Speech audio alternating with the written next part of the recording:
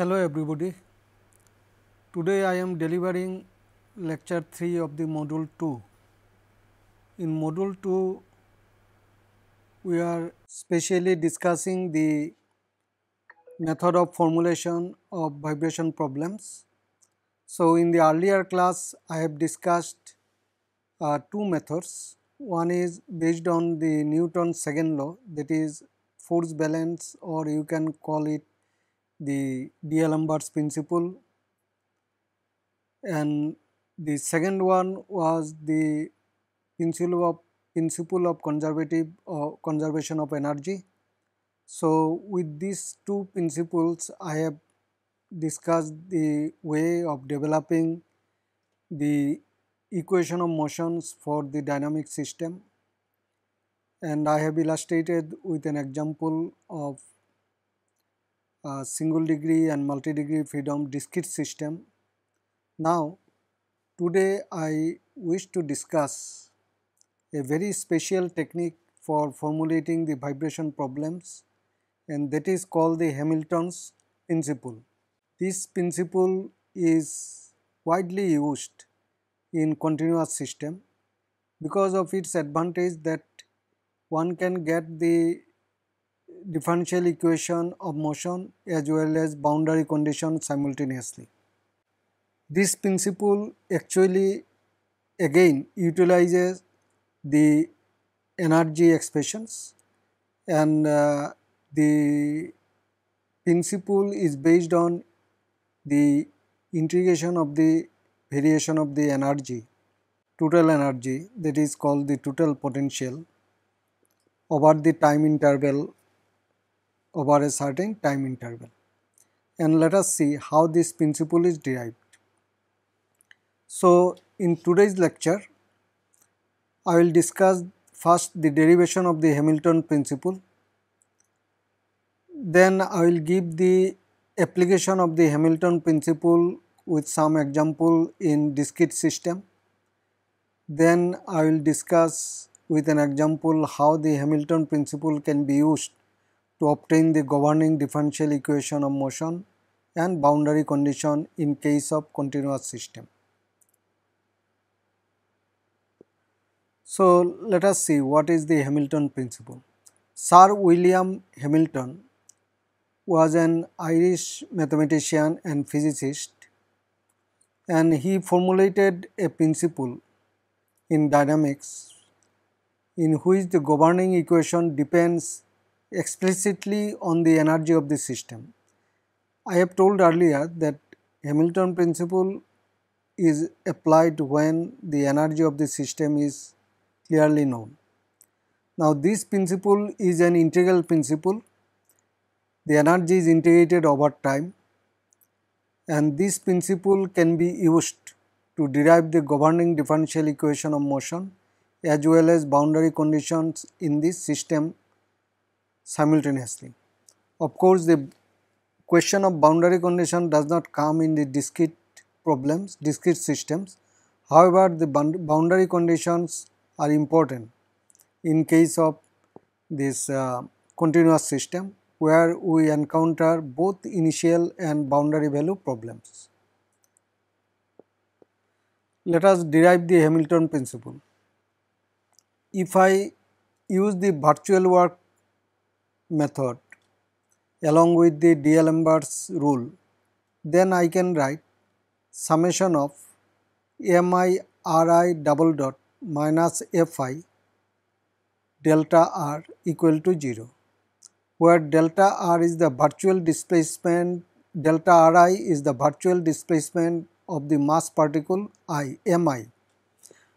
The ith particle of the system has mass m, I, and we are summing over the n number of particles to get the total virtual work.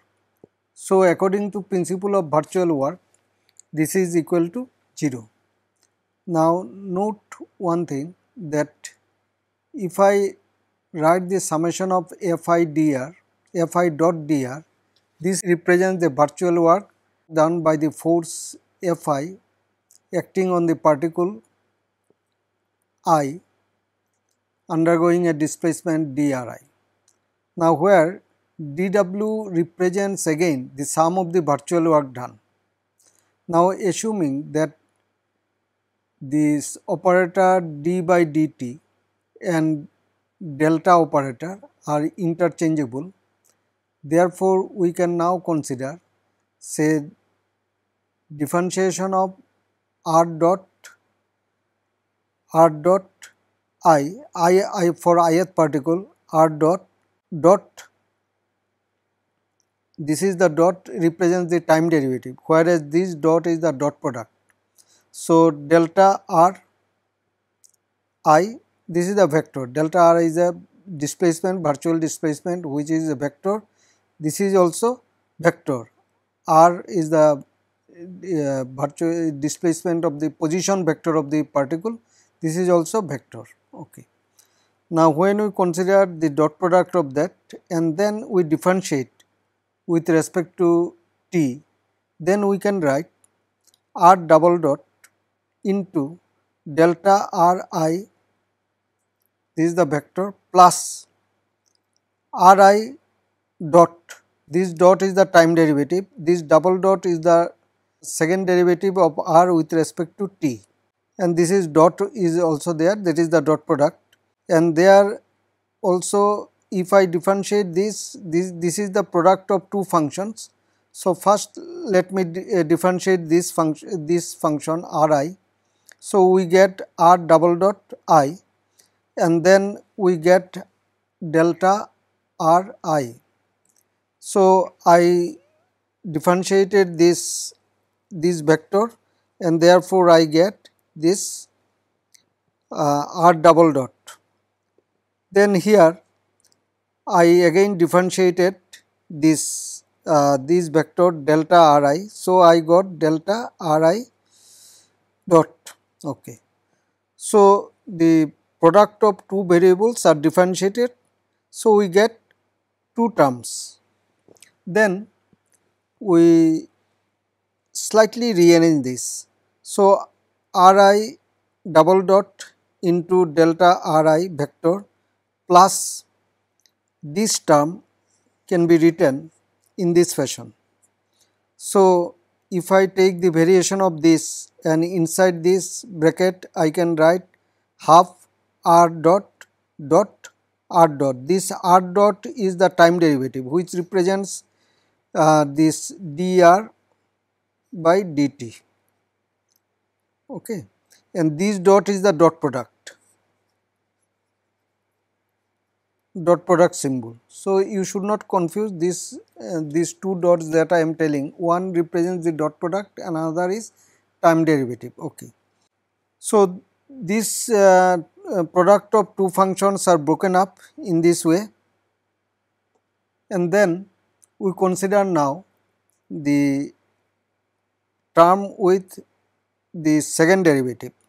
So, this term if I write now here, from here I can write ri double dot ri, then I can write this term d by dt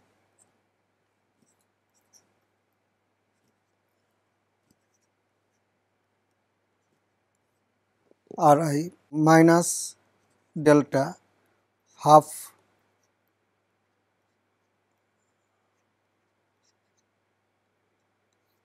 one can understand that this is nothing but the half velocity square. So, if I associate with this expression m, I can get the kinetic energy. Okay. Now, this is manipulated like that. So, we have got this term from the earlier expression. Now, multiply by m both sides and sum over the entire system. So, this is multiplied by m, both sides we have multiplied by m, and then we sum up over the entire system for n particles. So, here I get in the left hand side I get m r double dot delta r I, then right hand side I get this summation I equal to 1 to n m I d by dt r dot I dot r I dot, that is the scalar product, minus, that is I equal to 1 to n summation over n particles half mi, then delta, this is the variation of this quantity, half r dot I scalar product r dot I. Okay. So, we can now easily understand that this is nothing but the variation of kinetic energy. So, we can write this term as delta T, where T is the kinetic energy. Kinetic energy of the entire system, that is we sum up over the entire system with particles I is equal to 1 to n. Okay. So, we get this ultimately, and now we can compare this term with our earlier result that we have written using the virtual work principle that. So, here F I delta R I equal to del W, that is the work done. So, that is nothing but M I R I double dot. So, that we can bring here, this thing, and then we can write, if this is, we can write this as delta W, then we have this delta T plus delta W is equal to summation I is equal to 1 to n M I d by dt R I dot delta R dot I. Okay. So, with this expression, let us now proceed. Okay. Integrate both sides with respect to t between t1 and t2. So, I write an integral expression, summation I have taken outside, and then integration t1 to t2. Here delta t delta w into dt t1 into t1 to t2 is the limits of the integration. Okay. Now, here summation I is equal to n integration t1 to t2 mi d by dt r dot I delta ri dt, and here after integration. So, if I integrate it, I will get this, say I will simply get mi r dot I delta r t2 t1. So, in the limit, after putting the limit, I should get this certain finite value. So, what is this finite value? So, that depends on what value delta r would take at t is equal to 1 and t is equal to 2. To determine this, let us explain the Newtonian path and varied path. Okay.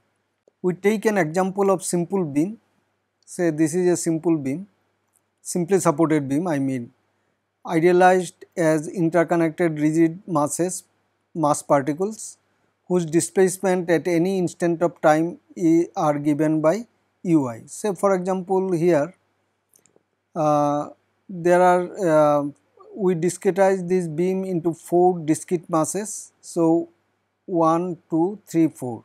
So, this is the displacement configuration of the beam at any instant of time, say t1. So, for particle 1 or rigid mass 1, this is the displacement u1 t1. So, this is the displacement say for the mass m3, and we can write it u3 t1. So, that means if I want to label this, we will write u3 at the time t instant t1.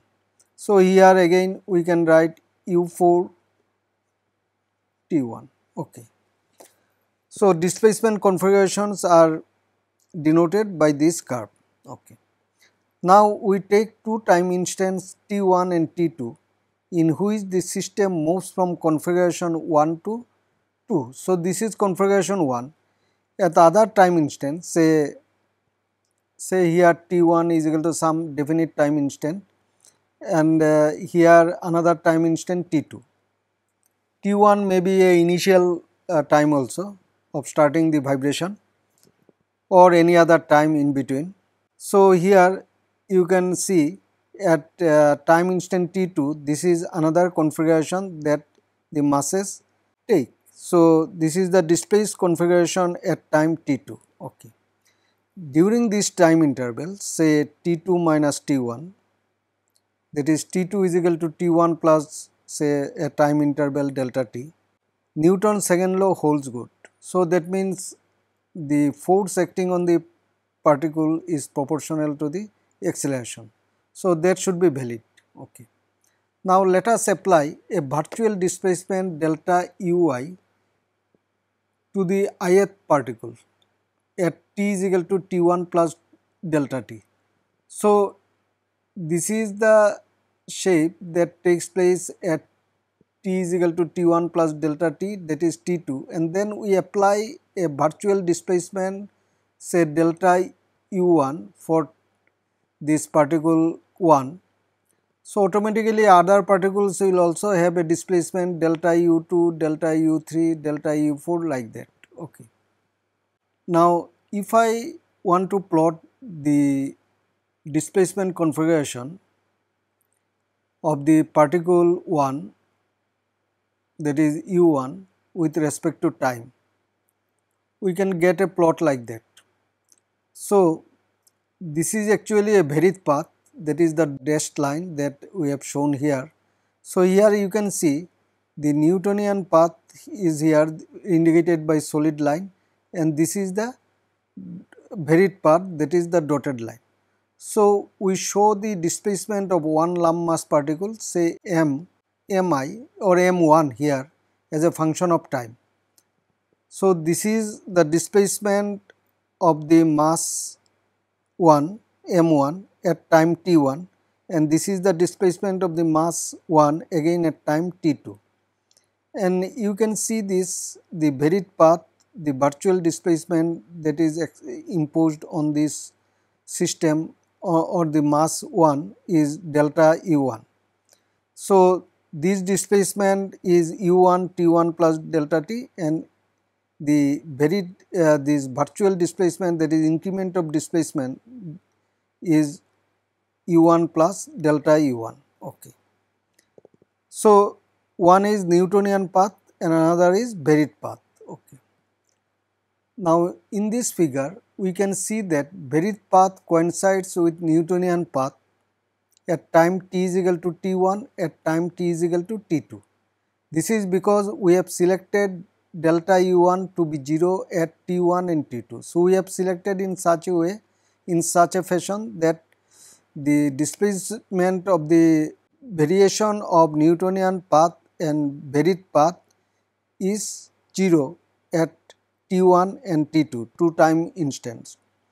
Or in the other hand, a slightly different path, that is known as varied path, is obtained at any given instant of time, as if one allows a small variation delta ui with no associated change in time. That means, delta t here is a small interval that we have taken is approximately 0.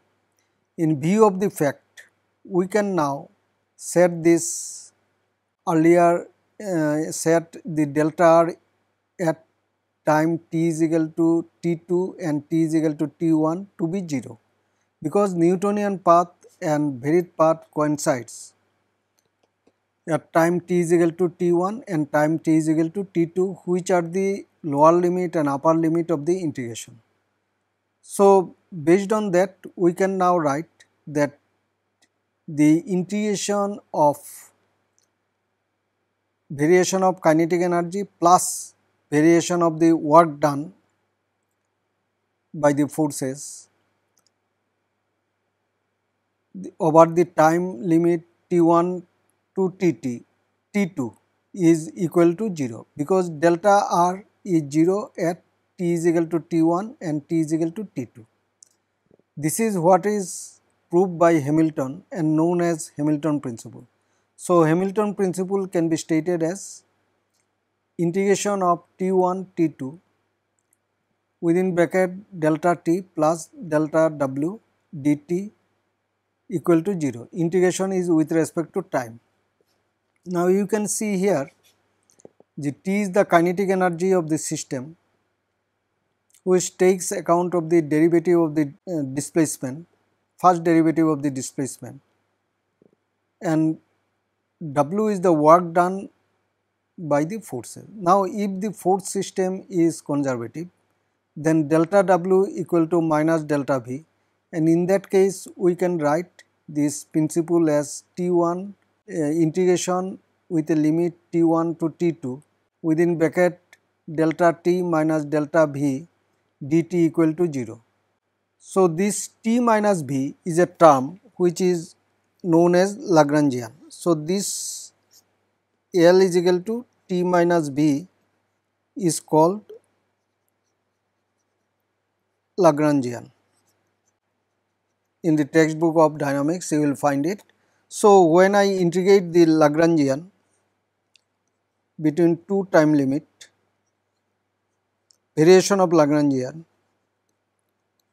and it is 0 according to Hamilton principle.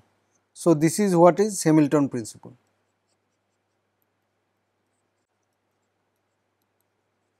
Okay.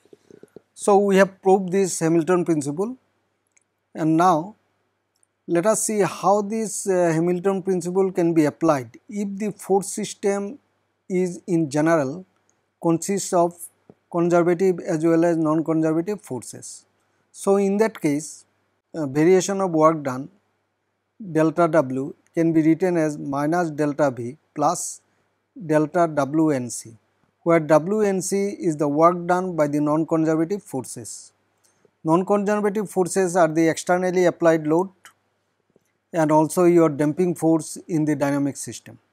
So in that case, Hamilton principle can be modified as delta is the variation within bracket T minus V plus WNC into dt, that is integration with respect to time and within the limit T1 to T2, and again it is 0. So including the non-conservative forces, now we can write this for conservative forces only this is equal to 0, but when non-conservative forces are there, then we should write L plus WNC dt. Non-conservative forces arises due to this damping force, then thermal stresses as well as other applied forces on the system. Okay. Let us give some example. First, take a simple example of single degree freedom system, that is without damping, that is system is in a conservative system and no externally applied forces are there. So the kinetic energy of the system is T is equal to half m x dot square, and potential energy of the system is V equal to half k x square. So Lagrangian we can write T minus V equal to half m x dot square minus half k x square.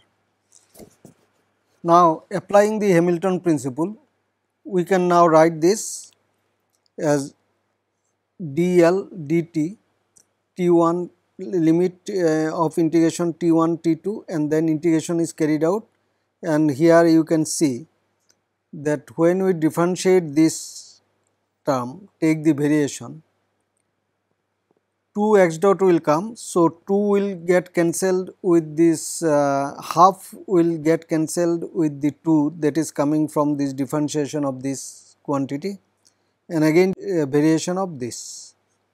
So this is the variation of kinetic energy that I have written, and this is the variation of potential energy. Again here the 2x will come after taking the variation, and then half will be cancelled. So kx into delta x and minus sign is there. So this has to be now integrated within the limit T1 to T2. Okay. So, first let us integrate this term that is coming from the kinetic energy. So, mx dot delta x dot dt integration with respect to t and the limit t1 to t2. Okay. Now, you can see this is two variable x dot and delta x dot. So, we should do the integration using the rule of integration by parts. Okay. So, first let us write this, assuming that the differential operator d by dt and the variational operator delta are interchangeable.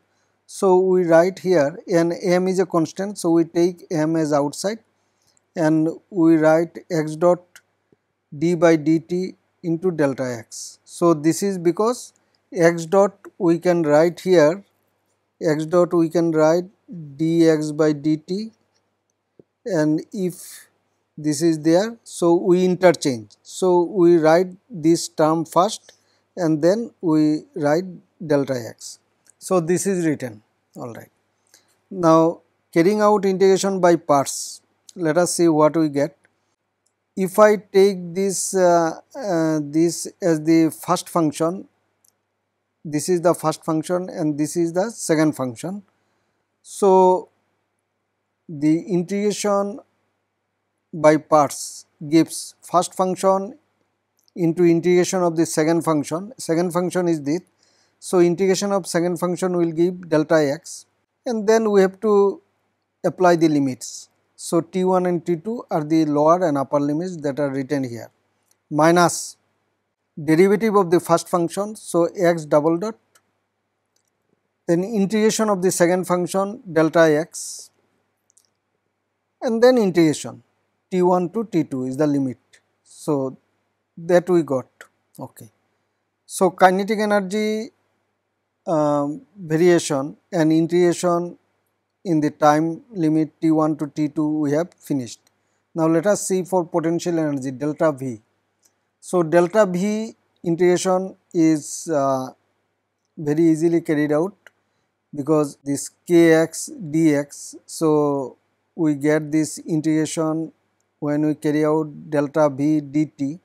So, we get kx dx dt and time limit t1 to t2. Okay. So, therefore, delta L dt, this is the Lagrangian, we can easily write from the earlier expression mx dot delta x limit t1 to t2 minus, we can combine this and this, okay, because this is coming from the kx square, that is potential term. So, we can combine this and this. Okay. So, we can write this is coming after putting the limit when we integrated this variation of kinetic energy, and after combining the variation of potential energy with the integral sign, we now get mx double dot plus kx delta x dt, that has to be integrated with respect to t in the limit t1 to t2, and according to Hamilton principle, this variation of delta L when the integrated in the time limit t1 to t2 is 0. So, we get this expression. Now, you can see that our assumption was that varied path and original displaced shape coincide at t is equal to t1 and t is equal to t2, and delta x is arbitrary, not 0. So, that means this quantity must be 0 at t1, t is equal to t2 and t is equal to t1, and since delta x is arbitrary, cannot be 0. So, the possibility is that mx double dot kx equal to 0. So, this gives the governing differential equation of motion. Governing differential equation of motion. So, Hamilton principle was applied for a very simple oscillator to make you understand the concept of an application of Hamilton principle. Now, let us move to a system with adding a damper. So, this obviously a non-conservative system, and therefore the Hamilton principle is modified in this fashion. So, delta the variation L plus work done due to non-conservative forces. So, that has to be integrated with respect to time t in the limit T1 to T2. Now, here non-conservative force field is a damping force and external force. Hence, the virtual work done by the non-conservative force is now written as delta WNC, that is the virtual work done by the non-conservative forces. Let us see what is the work. See, if the displacement is x and this is the positive direction of the displacement, we assume that positive direction of the velocity also in the same direction. So, velocity is x dot. So, therefore, the damping force is producing a negative work. The work that is produced due to this displacement field, which is in the opposite direction to the damping force. So, therefore, the virtual work done by the damping force is written as minus C x dot delta x plus the virtual work done by the force F is written as Ft delta S. Of course, in the dynamic system, the force F is function of time t. So, now we can write this Hamilton principle delta L dt equal to mx dot delta x T1 T2 that we have obtained earlier from the integration of the variation of the kinetic energy, and I am not repeating here. You will get this same term is available here. So, whatever I have got here due to integration of the variation of kinetic energy, I just written here, and therefore, the other additional term that is coming C x dot and minus Ft. So, this is again inside the integral sign, and since delta x is 0 at t is equal to T1 and T2, because of the coincidence of the Newtonian path and varied path at t is equal to T1 and T2, we now get the term inside the integral sign to be 0 since delta x is not 0. So, therefore, governing differential equation is obtained as mx double dot plus c x dot plus kx equal to ft. This is very popular equation, we know it for a simple this damped oscillator under the action of external disturbance ft. Okay. Now, let us move to a multi-degree freedom system. First, let us consider a 2-degree freedom system. If you understand the concept of 2-degree freedom system, you can easily extend it to n number of degrees of freedom. Okay. Now, here the kinetic energy of the two masses are written as, you can see kinetic energy written as for the first mass m1 half m1 x1 dot square, that is the velocity square.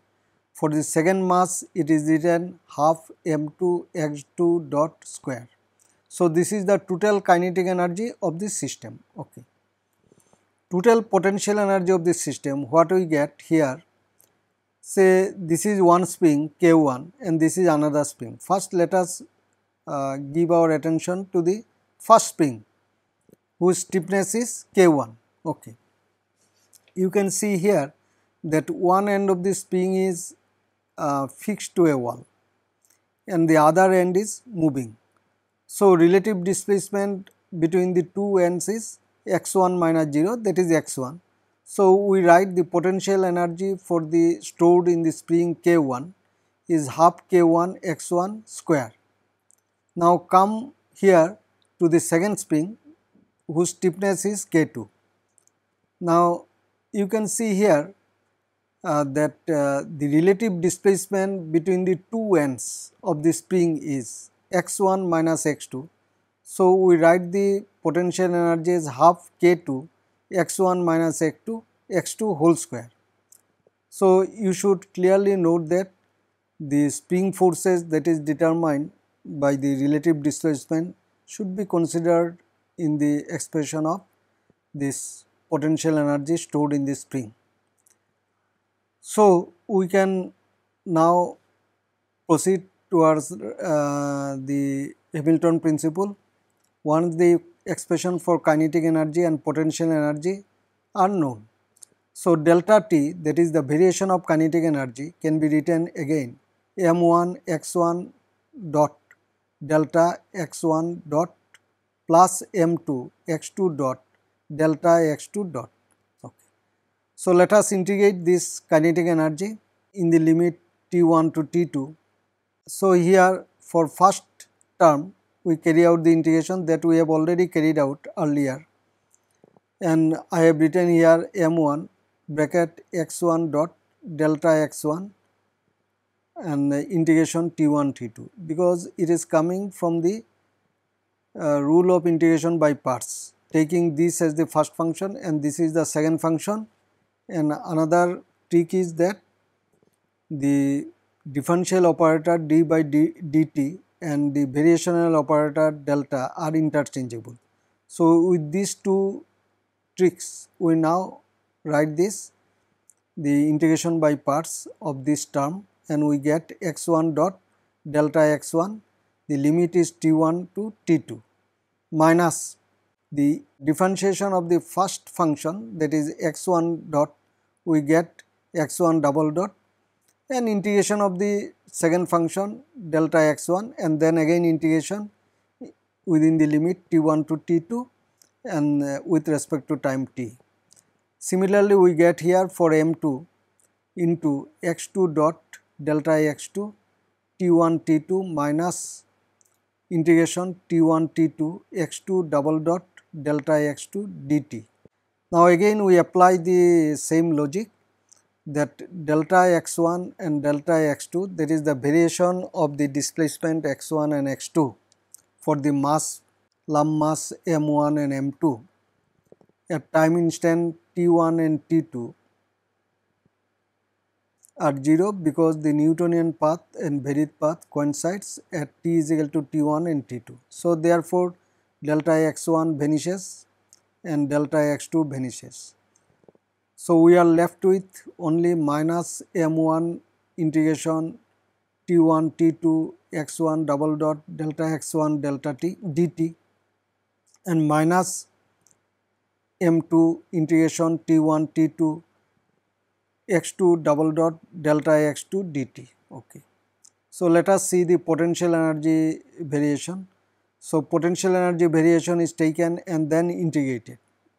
There are two springs, we earlier obtained the potential energy expression like this. So, V is equal to half k1 x1 square plus half k2 x1 minus x2 whole square. So, after this taking the variation and then integrating within the time limit t1 to t2, we get k1 x1 delta x1 dt plus k2 x1 minus x2 into delta x1 minus delta x2 dt. So, combining this, because now Hamilton principle is to be written after combining this delta t and delta v, we now get the integration t1 to t2 delta t minus v dt. What is t minus b? T minus b is now Lagrangian. So, it is written from the earlier expression that we already obtained here, delta t, it is brought forward here, then we write minus delta v here.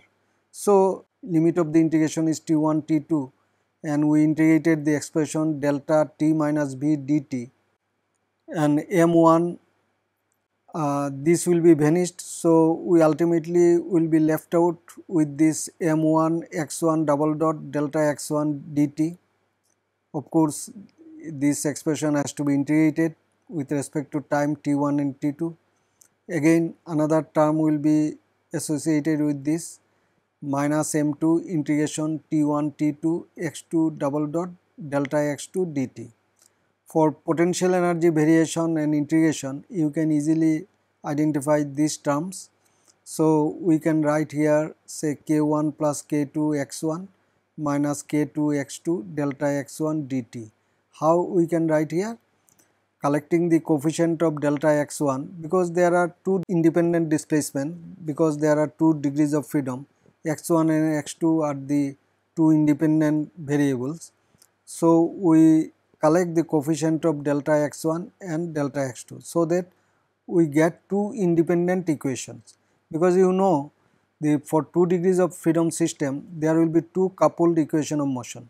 So, therefore, collecting the terms with the coefficient delta x1, we now write k1 plus k2 x1 minus k2 x2, and collecting the term with the coefficient delta x2, we now write minus k2 x1 plus k2 x2. After rearranging, this is now written as minus, because this term will be vanished. This is written here is 0, because delta x1 and delta x2 are 0 at t is equal to t1 and t2. Okay. So, we write now here the integration m1 x1 double dot plus k1 plus k2 x1 minus k2 x2 delta x1 delta xt, after collecting all the terms with the coefficient delta x1 from the variation of kinetic energy and variation of potential energy after integration. So, similarly, the collecting the terms of the coefficient of delta x2 from the integration of variation of kinetic energy and potential energy, we can now write integration T1 T2 bracket m2 x2 double dot minus k2 x1 plus k2 x2 delta x2 dt. So, this is x2 dt. Okay. So, now since delta x1 and delta x2 are non-zero quantities, and according to Hamilton principle, that equation T minus V equal to 0. So, only possibility is that this is 0 and also this is 0. So, this is equal to 0 and this is equal to 0.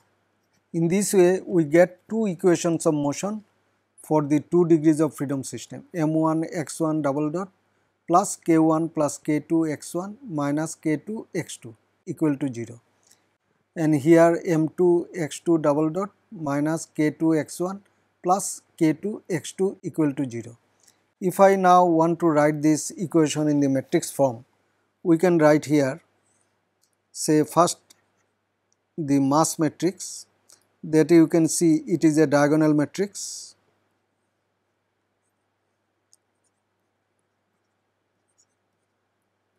So, this is mass matrix. Then let us write the stiffness matrix. So, stiffness matrix K1 plus K2 minus K2 minus K2, and this K2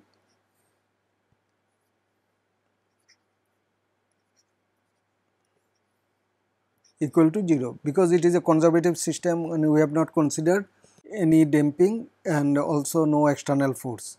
Now, you can see here, you can observe the mass matrix is a diagonal matrix and stiffness matrix is symmetric and positive definite matrix. That means diagonal elements are positive, because K1, K2 cannot be a negative quantity, and you can see that stiffness matrix is also symmetrical.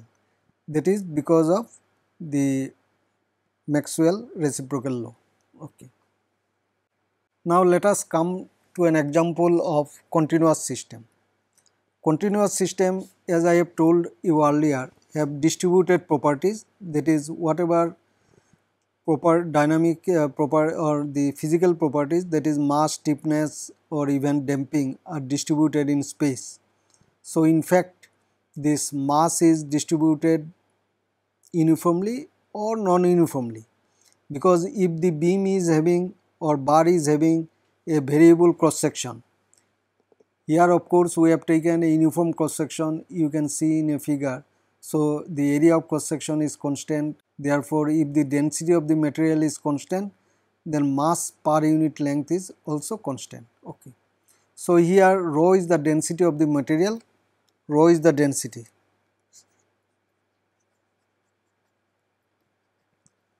So, the mass per unit length here is rho into A, that is mass per unit length. A is the cross sectional area which is treated constant here. Okay. Now this bar is subjected to axial vibration and u is the displacement in the longitudinal direction, that is in the axial direction. So here the work done is nothing but the strain energy stored in the system. So strain energy stored in the elastic system is now u is equal to half AE is the axial rigidity of the bar, A is the cross section, E is the modulus of elasticity of the material, into del u by del x whole square dx, and half is there because this is the expression for strain energy of the bar.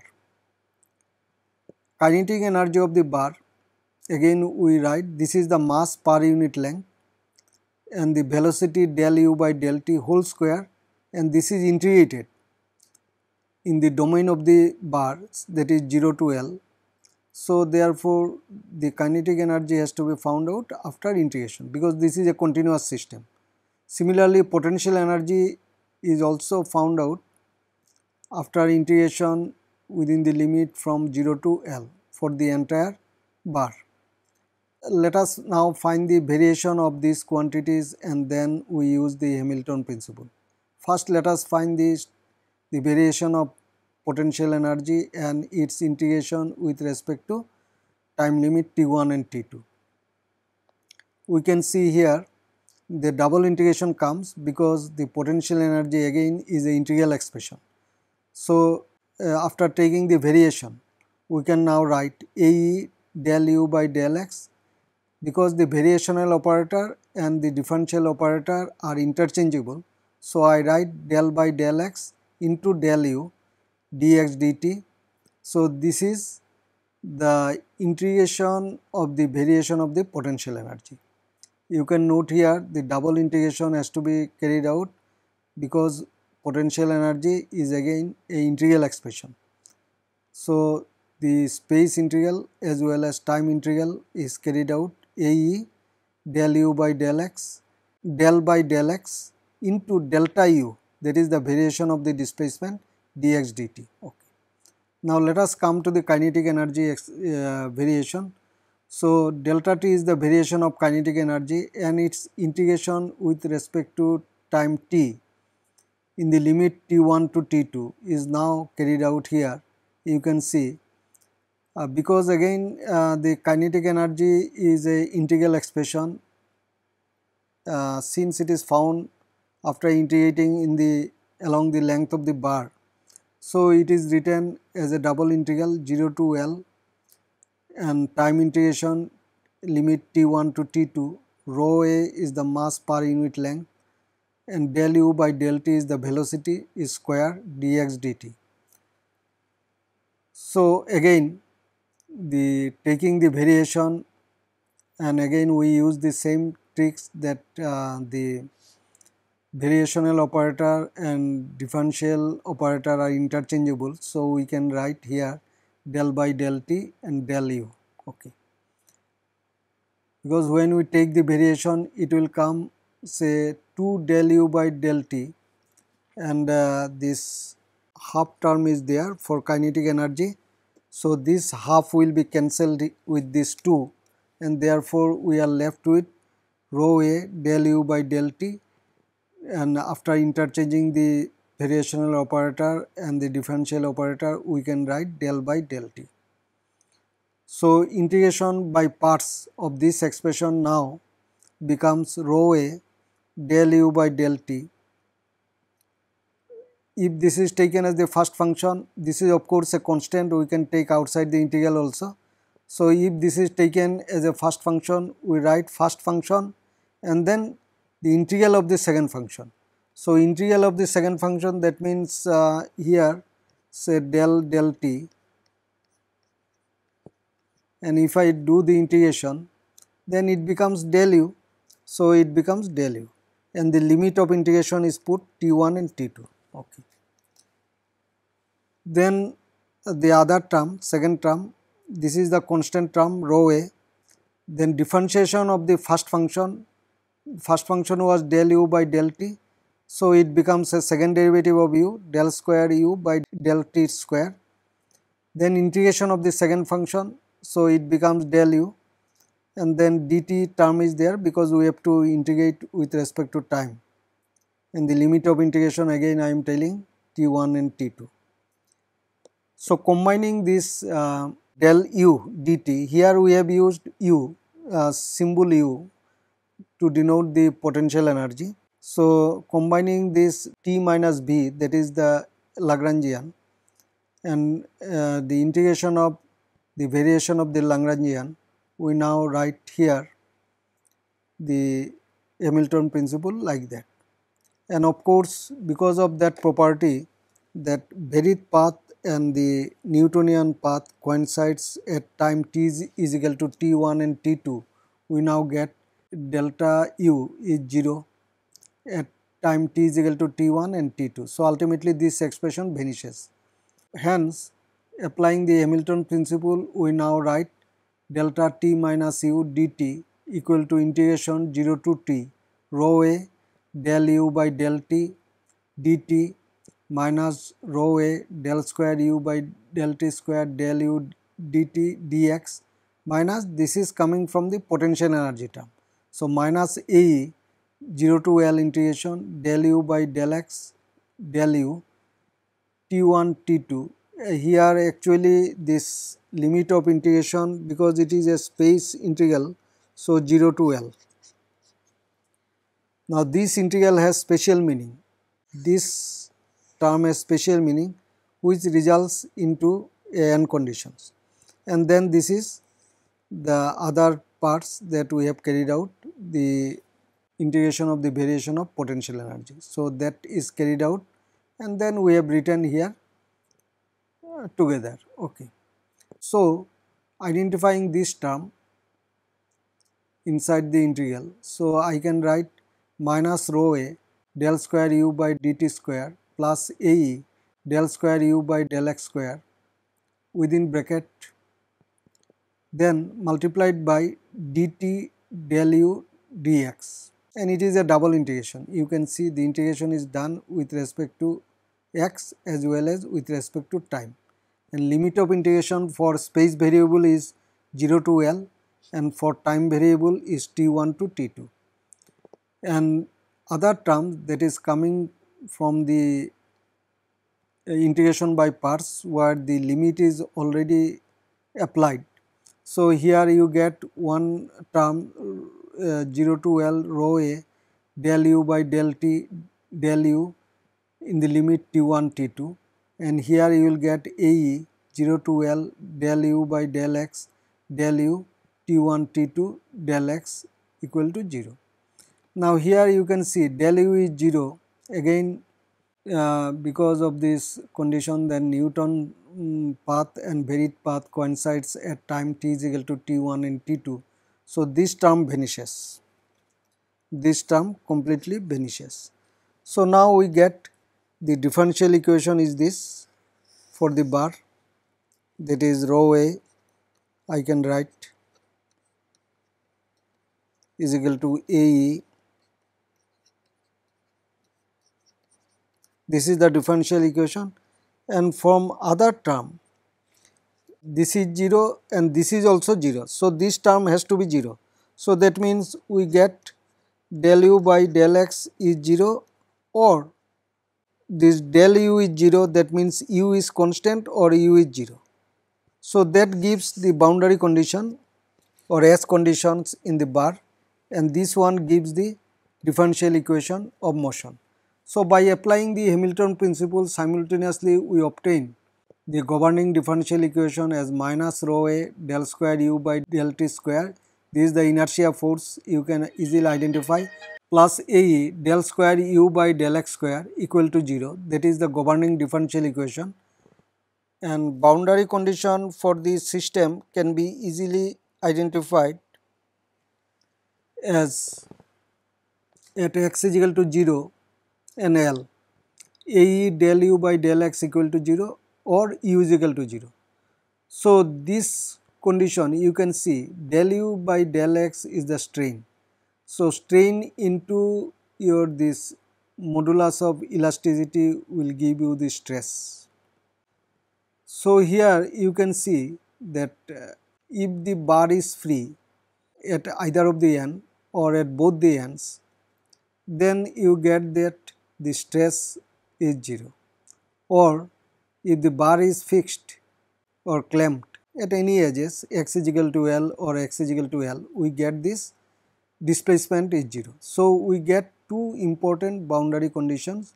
One represents free condition, for that A del u by del x, this may happen in one end or this may happen in both the ends, and the fixed condition, that is u is equal to 0, this may happen in one end or both the ends.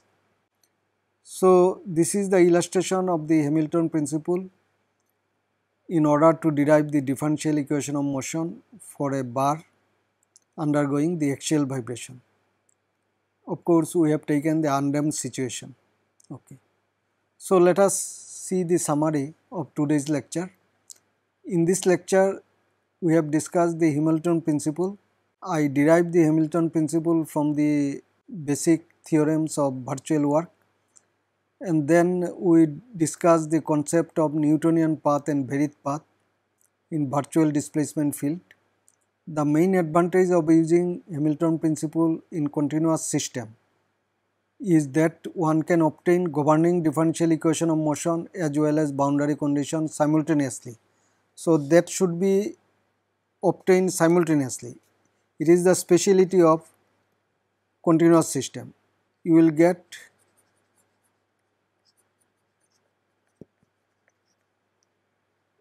this differential equation and motion, differential equation of motion and boundary condition simultaneously, especially for the continuous system. So, Hamilton principle is very much useful for deriving this equation of motion and or formulating the problem of the dynamic system in a continuous or distributed parameter system. The consideration of non-conservative force field in the formulation of problem using Hamilton principle was discussed. So, that the modification of this original Hamilton's equation was that including the work done due to non-conservative forces is written like that. Then we solve the examples of single degree freedom system, multi-degree freedom system and discrete system. Of course, these are the discrete system that I have taken, and then one problem of continuous system having the axial mode of vibration in a bar of uniform cross section and uniform mass has been illustrated, neglecting damping. So, this was the today's topics. Actually, we concentrated on the derivation of the Hamilton principle and its application to derive the differential equation of motion in case of discrete system and the differential equation as well as boundary condition in case of continuous system. Thank you very much.